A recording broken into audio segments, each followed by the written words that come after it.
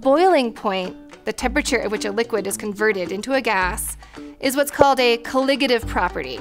And that means that it is dependent upon how much of something is dissolved in a solvent, opposed to the identity of what is dissolved in that solution. There are several other colligative properties besides boiling point. There's freezing point, vapor pressure, and osmotic pressure. All change for solutions compared to the pure solvents, and the amount they change only depends on how much is dissolved opposed to what is being dissolved. And we take advantage of this change in properties every day.